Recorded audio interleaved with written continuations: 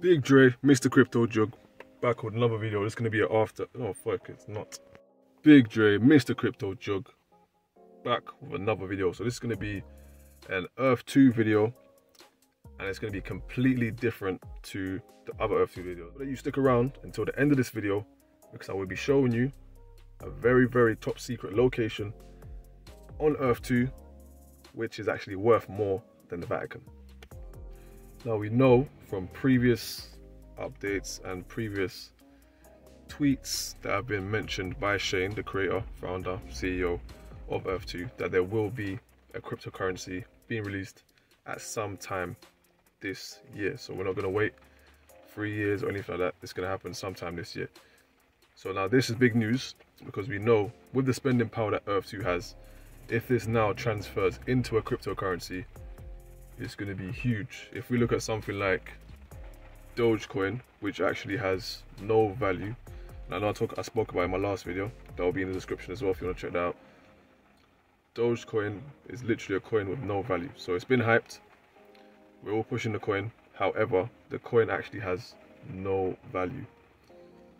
So with that being said, if you imagine the hype that is surrounding Earth 2 right now, if that gets put into a cryptocurrency, it's going to be huge. So that means those of us who actually own plots of land or actually holding plots of land in Earth 2 are going to make a lot of money, a good amount of money.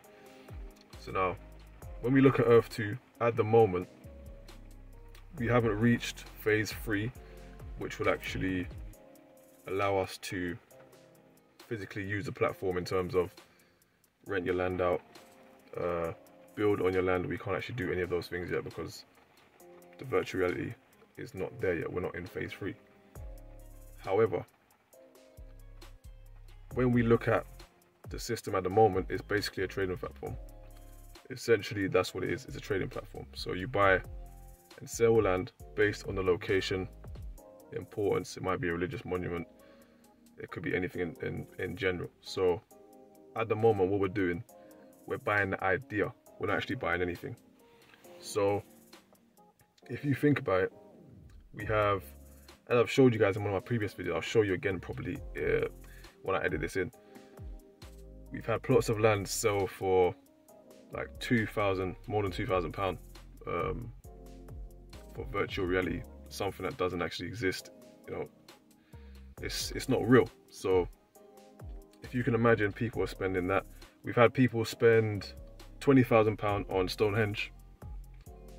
And again, this is not giving you a piece of the real Stonehenge in England. This is just on the game.